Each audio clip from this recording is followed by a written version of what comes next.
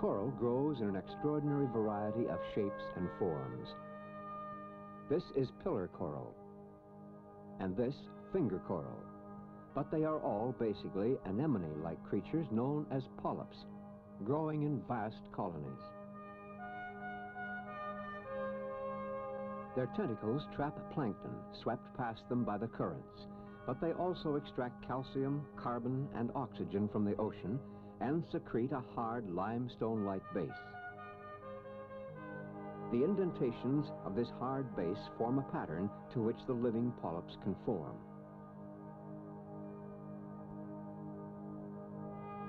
The polyps of brain corals form continuous chains, and they construct the base on which they live accordingly.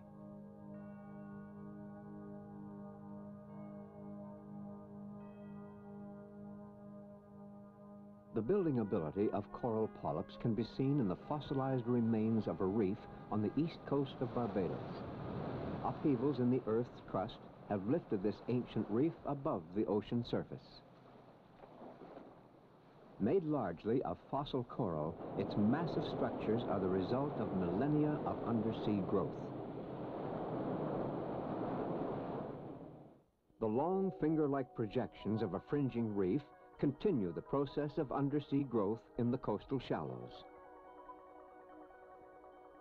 These underwater piers, or projections, built by the coral, form gradually narrowing surge channels, which together with the porous nature of the reef absorb the power of the incoming waves. The fossil reef displays its labyrinth-like character and thrusts into view the eroded remains of ancient surge channels.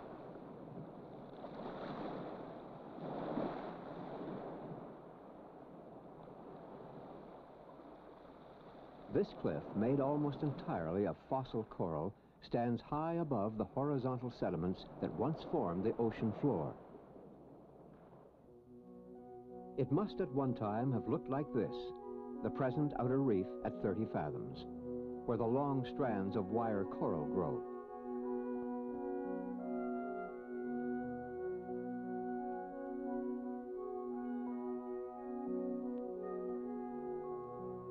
At 10 fathoms, nearer the sun, there is life in abundance. There are sea fans and other gorgonians, close relatives to coral.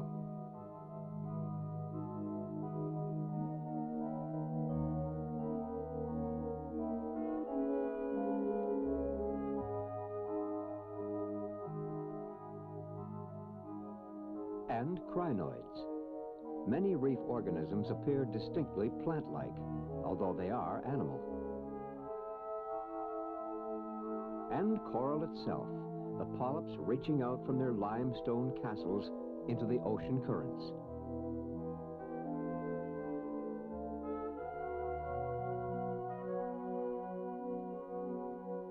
Depending on the reef for shelter, but venturing above it to feed are the schools of fish. First, the brown chromis. And above them, the larger Creole wrasses. All this array of creatures feeds on the plankton that drifts in from the broad sunlit expanse of the surrounding ocean.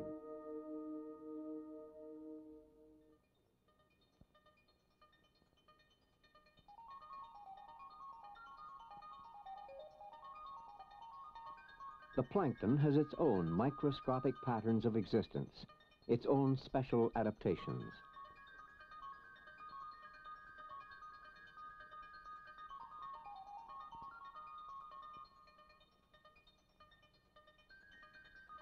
But it is this immense drifting tide of almost invisible life that provides food for the schools of fish stationed above the reef, and for the corals and other creatures reaching out from the ocean floor.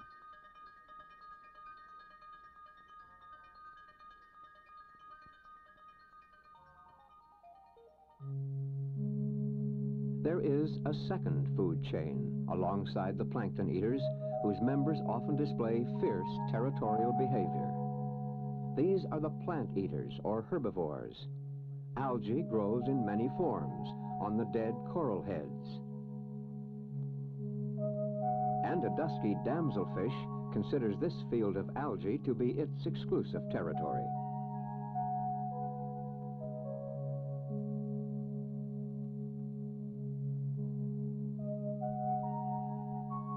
Similarly, in the jungle of staghorn coral, a three-spot damsel defends its own particular property.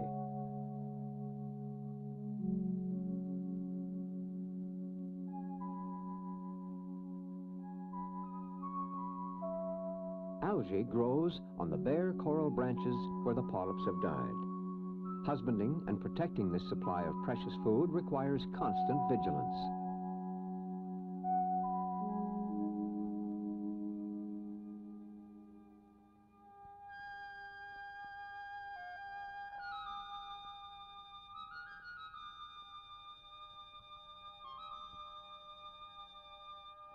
But there are other competitors who seek to graze upon the algae in these Elysian fields below the sea.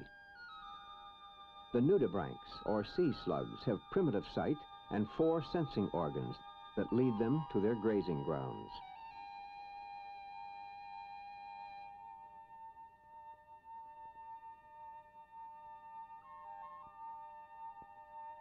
Nudibranchs depend on effective camouflage for survival.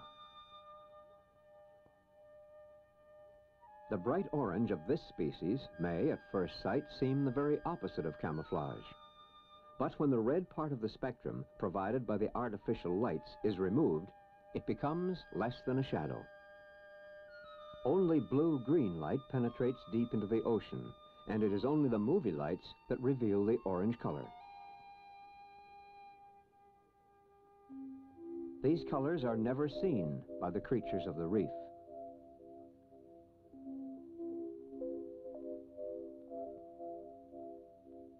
Two red squirrelfish remain camouflaged among the blue creole wrasses until the light exposes them. In a coral cave, the bright red is visible only as the fish emerges into the lights from the blue-green shadows.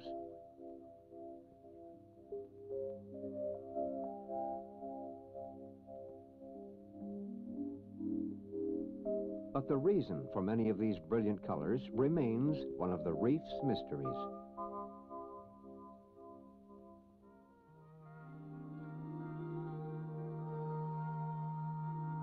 The markings, as opposed to the colors of the fish, are more understandable. They seem mainly designed to break up the outline of the body.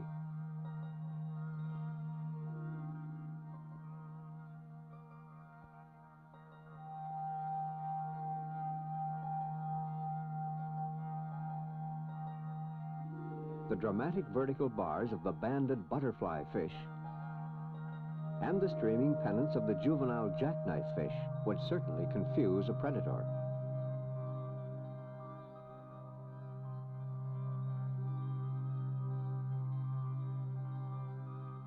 A heavy black band conceals the eye of this juvenile and of its adult counterpart.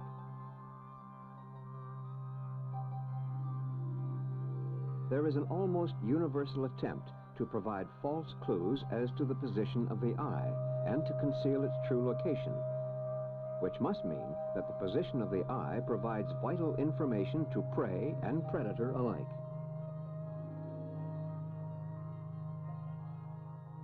The pointed eye of a predator uses aiming lines to mark the limits of its target area, but there are also false round eyes of a non-predator to deceive the unwary.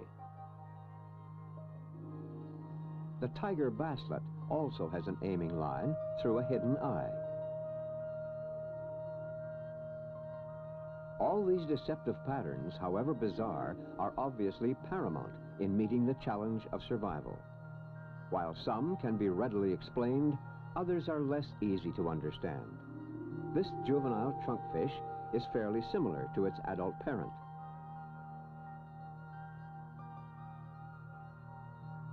But it is difficult to explain the startling transformations between the young and old of some species. Why, for instance, does this juvenile French angelfish carry these strident bars that turn to the somber colors of the adult? Or what survival value lies in the brilliant blue spots of the jewelfish, which, on the fully grown adult are all but invisible.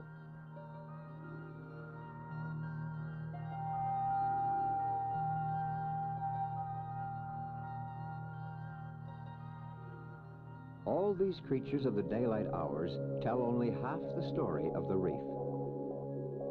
At night, it is a different world with mysteries of its own. The small fish feed on plankton, for plankton swarm in even greater numbers under cover of darkness. Below them, a stingray glides in from deeper water.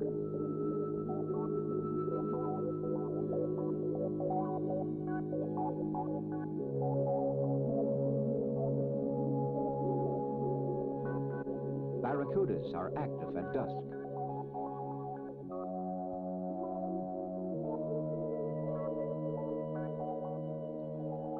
And scavengers, or detritus feeders, such as the hermit crab, go about their business with eyes that can see in the dark of night. Coral feeds mainly at night, with its tentacles fully open. And a soapfish, a predator with excellent night vision, picks its way swiftly between the coral heads. An octopus is out looking for crabs and clams. And a clam, pumping water past internal membranes, filters plankton from the night tide.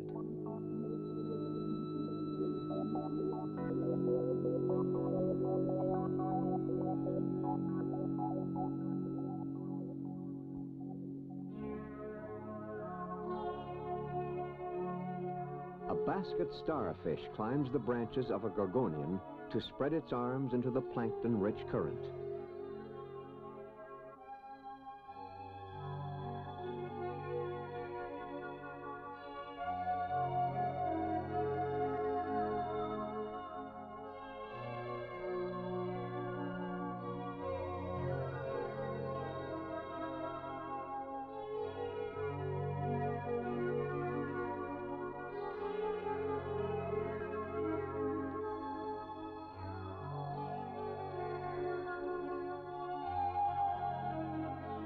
Dark vertical bands form the nighttime protective pattern of the four-eyed butterfly. And a doctorfish, which by day is a uniform dark brown, by night has a broken camouflage pattern as it lies asleep on the ocean floor.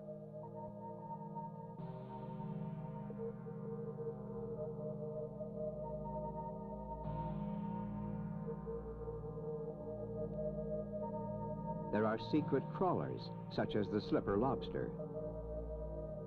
And a peacock flounder surveys the night with periscope eyes.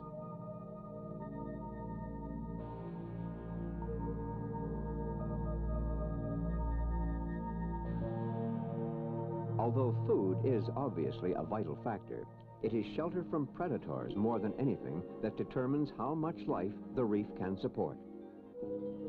As the day feeders set out, the night feeders take over their hiding places, and the limited shelter of the reef thereby sustains a double population. But this is the time when predators are most active. The marbled grouper is a stealthy hunter, deceptively slow, drifting in and out of coral caves, hoping to catch a night feeder not yet securely hidden, or a day feeder not yet alert.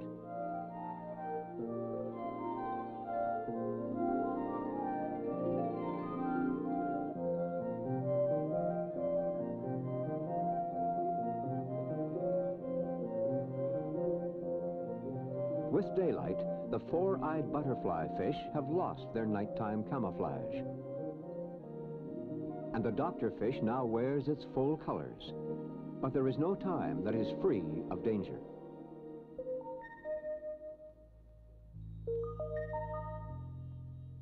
A trumpetfish lurks concealed amongst the gorgonians. And a little jawfish builds a lair from which it can wait in ambush for passing prey.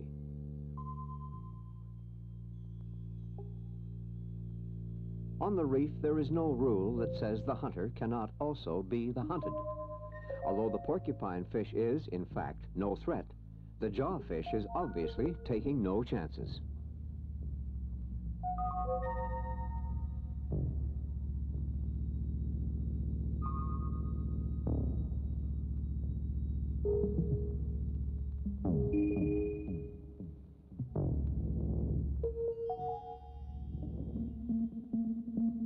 The feeding Creole wrasses must be constantly alert for the large predators that cruise the reef. The schools acting as one organism with 1,000 eyes stream downwards so that the intruders cannot cut them off from shelter.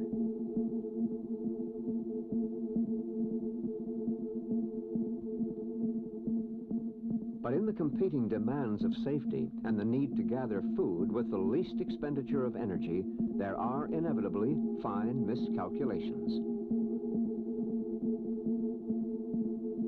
And a sudden strike means there is one less Creole wrasse to return to the feeding grounds. In contrast to these encounters, there are commensal or dependent relationships.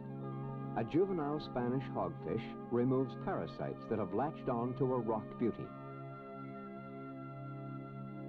And a hamlet fish allows itself to be cleaned.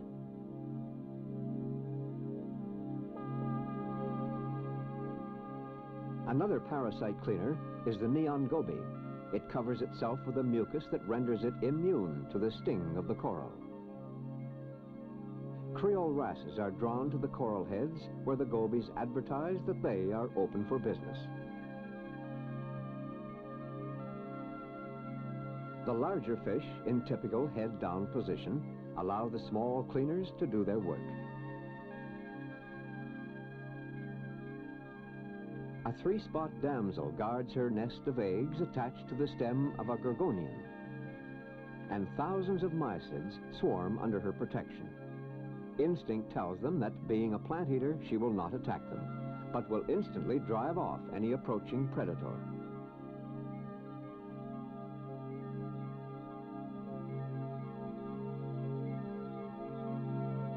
There are freeloaders, like the shrimp, that has acquired immunity to the sting of the anemone. It shares the food captured by its host without, as far as is known, providing any service in return.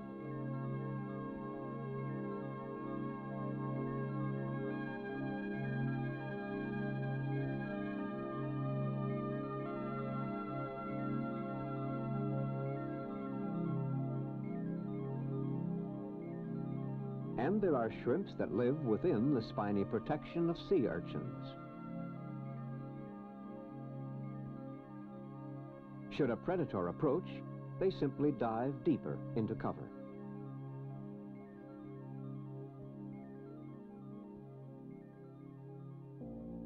Coral builds continually outward to the ocean and upward toward the sun. But inshore, room to grow is limited. And here, the forces of erosion gradually gain the upper hand.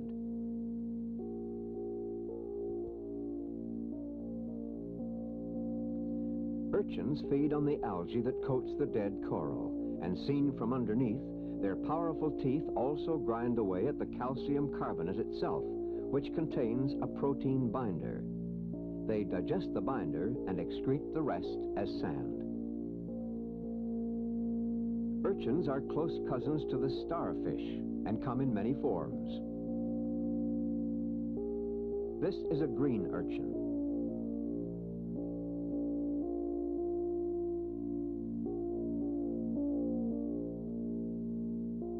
And this, a pencil urchin. But urchins are not the only bioeroders. The beak-like mouth of the pufferfish is designed for eating coral.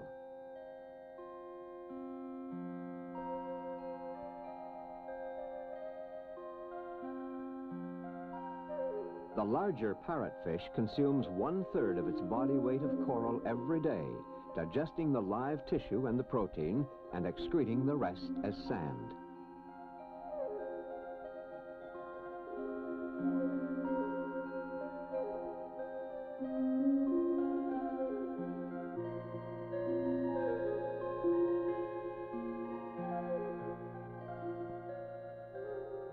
Grazing parrotfish have scarred a coral head.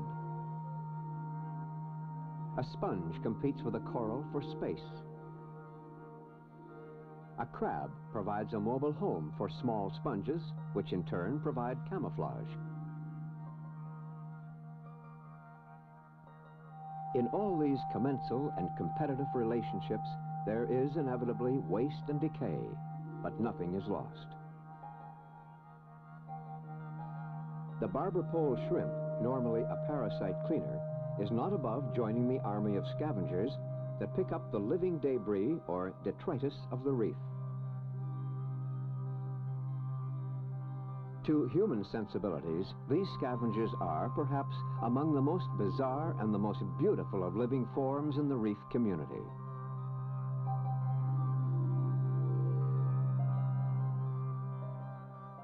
Many types of worms live in tubular homes into which they can retreat from danger.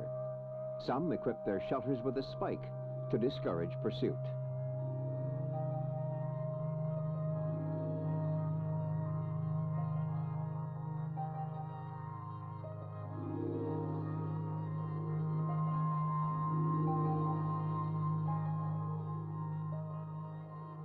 Unlike the sponges and gorgonians that feed on plankton, feather duster worms spread their fronds to filter out and consume the waste matter of the reef.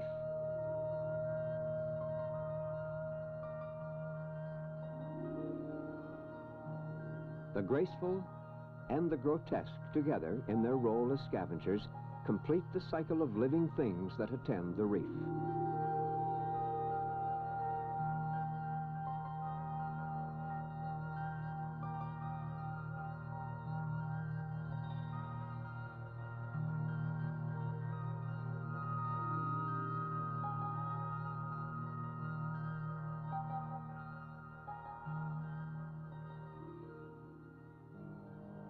As part of a larger cycle, the reef builds outward to the ocean. And as it builds, it leaves behind its wave-battered and eroded remains to be ground into sand. For there is no sand here except that made from the skeletons of the reef.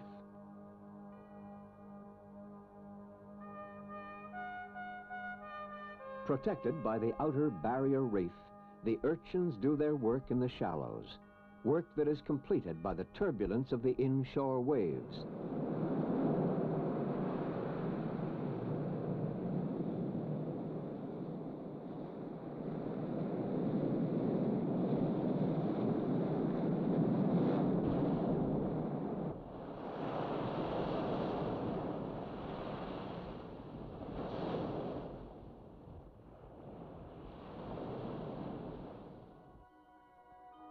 For 300 million years, coral reefs have supported some of the richest ecosystems on the face of the globe.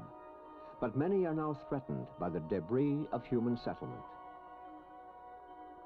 An oil spill would destroy in a matter of days the reef along many miles of coastline.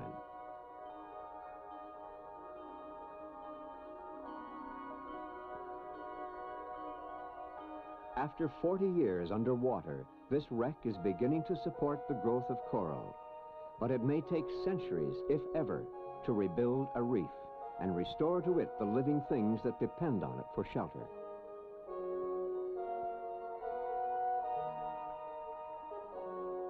It is essential, therefore, that we understand and protect these fragile sources of the sea's abundance.